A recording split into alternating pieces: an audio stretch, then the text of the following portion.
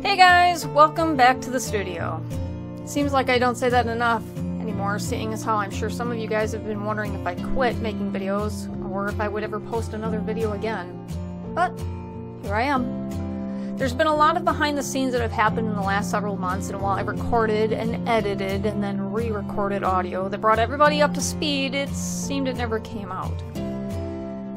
I would start strong enough, then deviate off on a tangent that would end up off on a very personal rant. Editing was no better because while I wanted to share, was quickly becoming apparent that I had quite a bit of healing to do before I was really ready to speak civilly about what I had been dealing with. In the beginning of November 2019, I was really ready to dig into getting some more regular content up. Maybe actually pre-recording all of the episodes and then posting them on a schedule rather than trying to film them one at a time. But for those that lived in dysfunctional homes, you know that it's the rare occasion when your plans ever go off without a hitch. For me, the holidays have always been the worst time of year. Putting up a brave face so you can go spend time with a group of people whom I feel like I should be myself around. I should be able to tell my family anything. My dreams, my fears, my hopes, my frustrations. But it never has been the case. Instead, I drag out a great trunk of fear and regret, hold my ideas close to my chest, physically keeping as far away from them as I can, and I have learned to shut my mouth as much as possible. Since Mom died, that's how things have been. The scapegoat goes to the holidays to make everyone else feel better. Then I go home sick to my stomach, hating my life, hating my family, and hating myself. It starts for weeks beforehand, thinking up every possible angle that they could come at me from, figuring out ways to keep them away, finding ways to survive the attacks that they had been waiting for months to make, fortifying my mental and emotional defenses, reminding myself that their opinion of my life doesn't matter as long as I'm living my best life.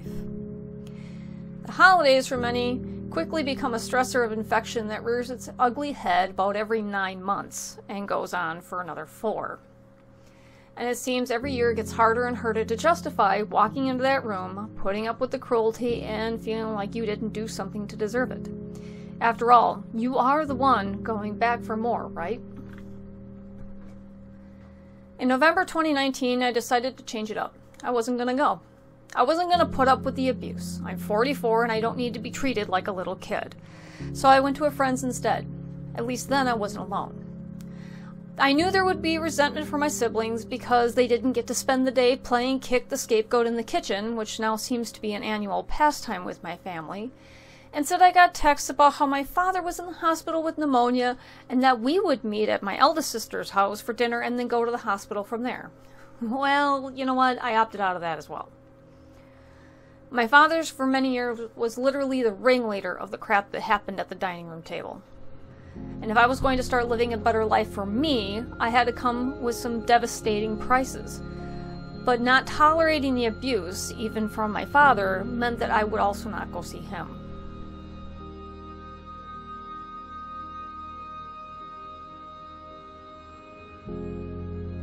The next several weeks would see my father in and out of the hospital for treatment of several issues, along with the fact that his cancer had come out of remission. I was trying to navigate the hardest situation I'd ever faced because I was doing it alone, and in my family's eyes, I was being selfish. But here's the rub. Everything going on with the many trips to the hospital and his health were like top military secrets, and I was not privy to know what was going on. Not even Dad would talk to me about it. Visits would end up with 1 or 2 questions, some small talk, and then a long, stressful period of silence. After about 45 minutes, I would leave, having accomplished nothing and wondering why I came.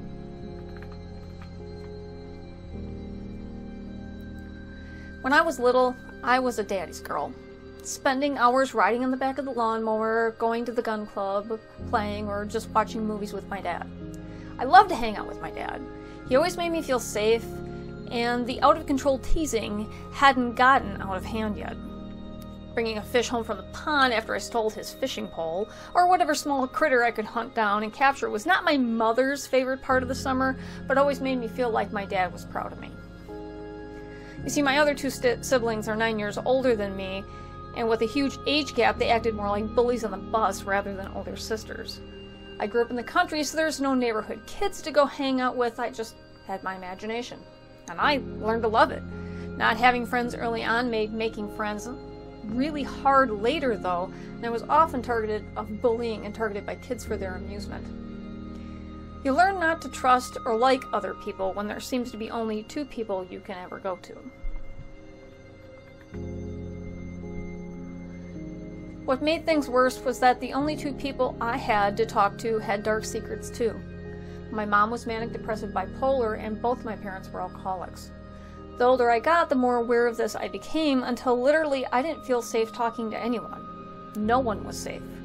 When I was in middle school, my mom went to AA and got herself cleaned up and went to see a doctor proper, and my dad went cold turkey. All of this sounds great until you realize it's only been recently that they've made great forward strides in drugs to treat such mental illnesses. The years that it took them to get her meds right made things even worse. And Dad wasn't around when Mom would have her episodes, and going to talk to him was met with indifference. In high school, things ramped up to another level. My oldest sister was moving out and getting on with her own life, and while we didn't always get along, it was still a big change. The tension between my parents was so great that when she left, my mother took her room. And home became someplace that was never really safe for me, but now it seemed to be just a little bit more dangerous. My junior year of high school, I was attacked on the street from a classmate.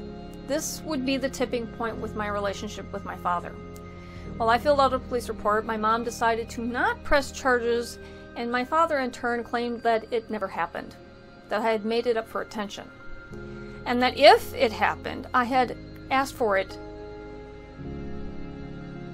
My attacker confessed, but the system seemed to fail me. The next year, he would go on to molest one of my friends in the hallway on school property. It turned out that he attacked many other members of my class, but because of prestige and pride, none of the girls had reported the attacks. Their boyfriends, upon finding the charges, squared off with him on the football field, breaking his arm and leg. Needless to say, he himself quit the football team that same week. But what I took away was that my parents weren't going to be the ones to protect me.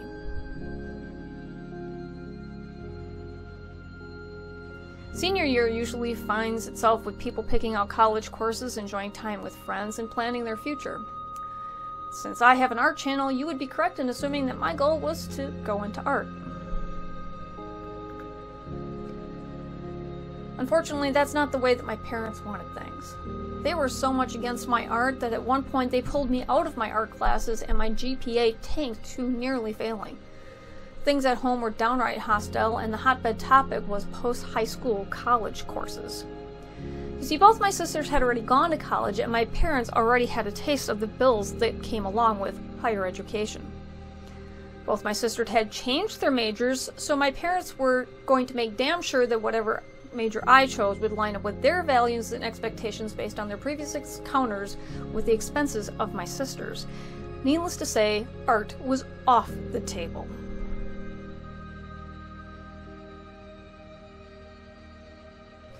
With no real major or reason to want to go, I spent my first year taking courses my parents chose and trying to keep up with having a secret support system of friends that were not allowed to be known by my parents. If my parents had their way, I wouldn't have any friends at all.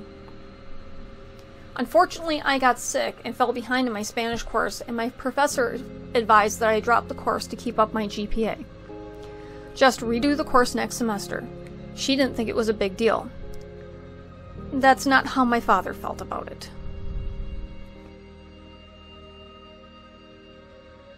And that night I was too afraid to go home. So I spent the night at one of my secret friends' house, crying. That next morning, phone calls were made and plans put into motion to get me out of the house. Parents showed up with vans, and since most of my stuff had been packed for weeks prior, it was just a matter of packing my clothes and going.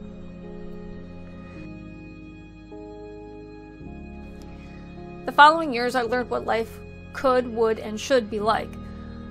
I never really could act totally normal in a group, and my friends accepted my weirdness rather than laughing at me. I always enjoyed making them laugh. Eventually, I got engaged, and by my fiancé's and his family's request, tried to make up with my family, but it quickly became apparent that this was not a road that anybody wanted to be on. We both hated going over there, but eventually my mom, who was now on the correct medication, managed to patch things up. She was the only member of my family that managed to patch things up. Not so much with my father, who would not talk to me, we didn't even joke around, and overall I felt like I was beneath him or his affections. Holidays were doled out as even for everyone, but I never really felt welcome. That refrain was repeated with emphasis when my husband and I later divorced. Yet another nail in the "you don't belong here" coffin. We have impressionable children, and we don't want them exposed to your alternative lifestyle. Ah, yes, the statement that came from my mother that was later repeated by my sister after my father's death. I remember both me and my husband gaping at that comment, wondering what the hell they thought we do. So I stayed back, only going over there to spend time with my mom, who understood, but still had to live with my father and be a grandmother to my nieces and nephews.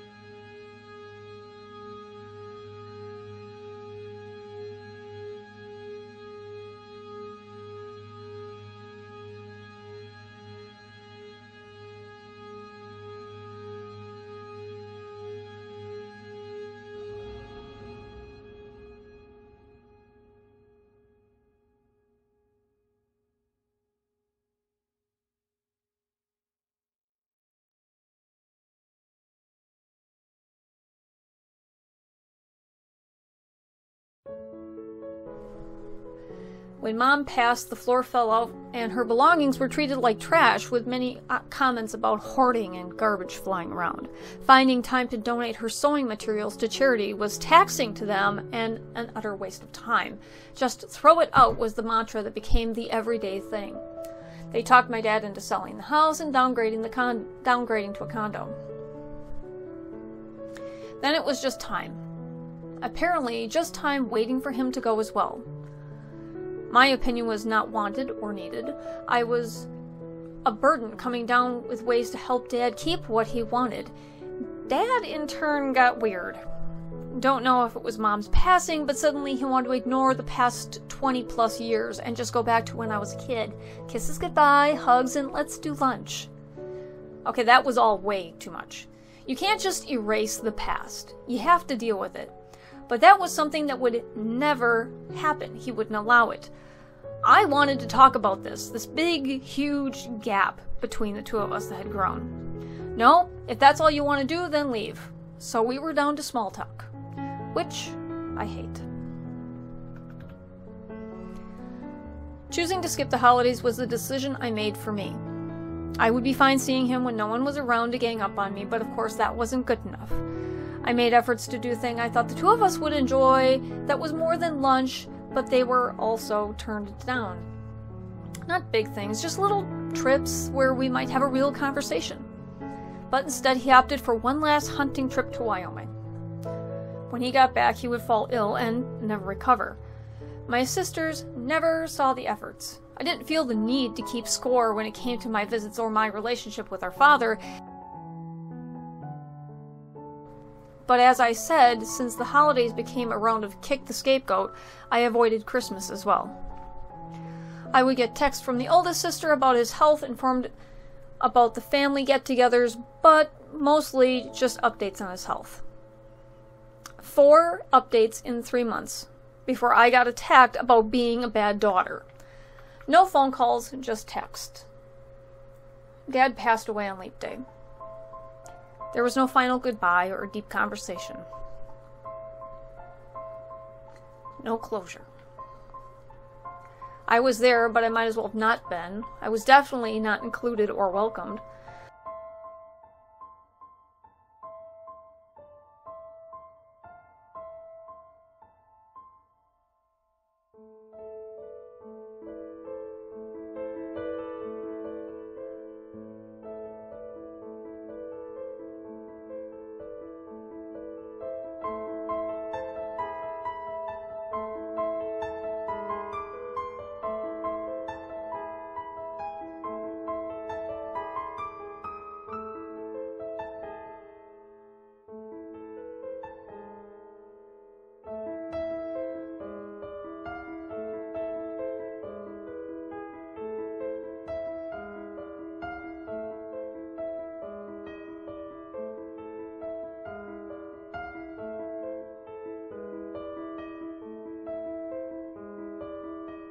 The password had been changed to the condo, and I was told I had to change who I was in order to associate with my sisters or their families.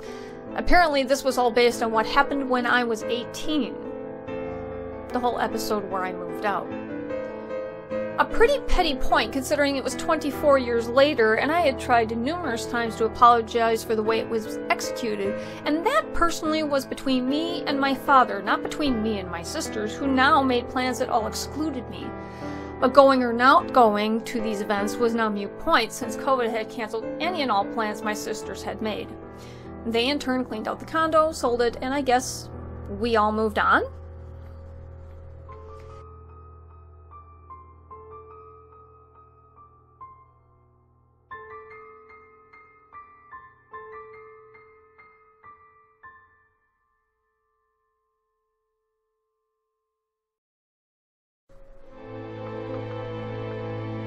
In February, I received a phone call from Cheyenne. If that name doesn't sound familiar, then check out my 3-part series on Jasper. It's more than just a memorial or an art tutorial. We'll talk about the role pet portrait artists play in the healing of a broken-hearted owner, Jasper and Cheyenne's own story, as well as the reality of domestic violence and pet abuse. Cheyenne, however, was calling because her most recent landlord had raided her apartment illegally and destroyed the Jasper piece by throwing it and many of her other belongings in the trash. It was heart-wrenching to hear her crying on the phone, but the fact is, I donated the time and the materials to make the piece.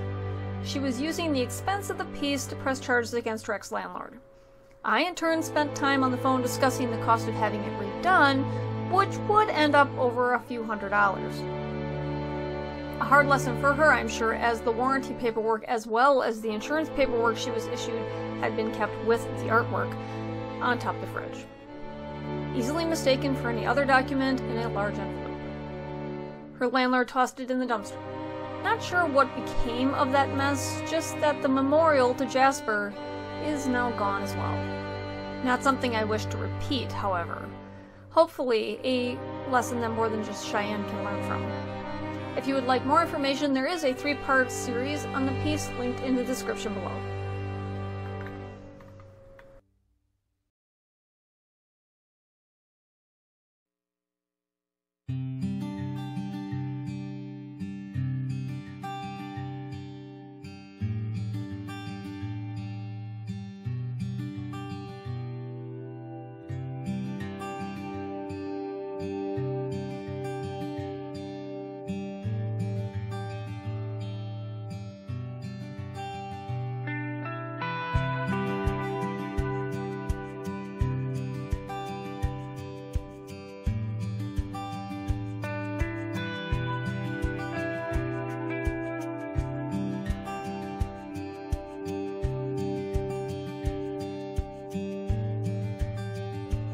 But the winter didn't hold all bad things. I did spend some time, money, and effort in going back to vending my art. This moot point, as COVID has taken many fairs away and my new display now sits in storage, but the effort was there, so oh well. I'll be ready to show when the rest of the world is, I guess. But I've got some new pieces to share and hopefully some new stories to share as well. The good news is that this absence from my family has really done some wonders for my self-esteem, and I'm feeling more settled and able to focus on my work. Just as soon as I turn my phone into airplane mode while I'm recording. I'm not not trying to say that there won't be times when I just drop off the face of the world. Just hopefully that maybe it won't be because I don't feel like I have anything to contribute or that's worth watching. And if you're wondering about this piece, well, it was supposed to go with the watercolor version of the same piece. A kind of compare and contrast media, if you will. What was the point of the first version? What to do with all those horse show photos I've been telling you to collect, of course. Something fun to do. Create some carousel horses. But this one quickly, of course, got away on me because I was overthinking the design until I got discouraged and decided to just not finish it.